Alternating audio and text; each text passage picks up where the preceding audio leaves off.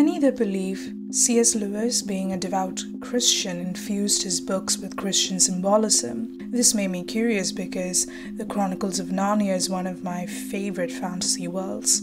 I highly recommend you to read or watch the Chronicles of Narnia before you go any further into this video. Even if you have watched it, revisiting it after this will definitely put things in a new light. Lucy's discovery of the world in her wardrobe is similar to the real-life discoveries of land and peoples who were seen as in need of deliverance. Mr. Tumnus reveals to Lucy that because of the White Witch, it's always been winter, never Christmas, and this delay in celebration of Christ is the tragedy.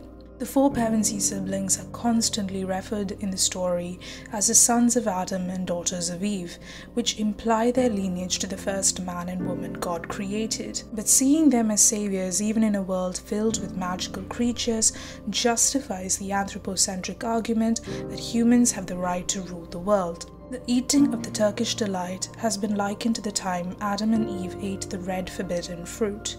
This indicates the fall of man, and in this story, that which turns Edmund against his family and himself. On the way to meet Aslan, the siblings hear and experience his power and miracles, which chips away at their own disbeliefs about him. By this regard, Aslan has been repeatedly perceived as Jesus Christ. Aslan rescues Edmund from the White Witch, who then reminds him that all traitors belong to her. In this way, she's an allegory for Satan, to whom sinners belong when they are sent to hell. Knowing this to be true, Aslan makes a deal with the White Witch that allows her to kill him in Edmund's place.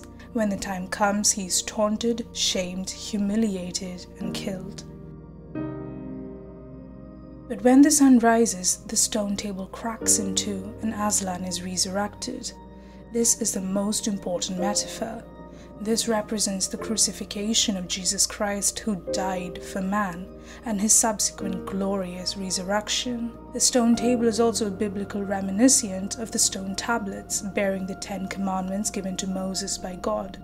This resurrection is what emboldens and empowers the final battle in which Aslan and the four siblings emerge victorious, confirming that belief in Christ will only prove to be favorable. It amazes me how the stories today are all just retellings of stories before our time. Our role on this earth is perhaps to play our part. Maybe Walt Whitman was right when he wrote, "The powerful play goes on, and you may contribute to worse."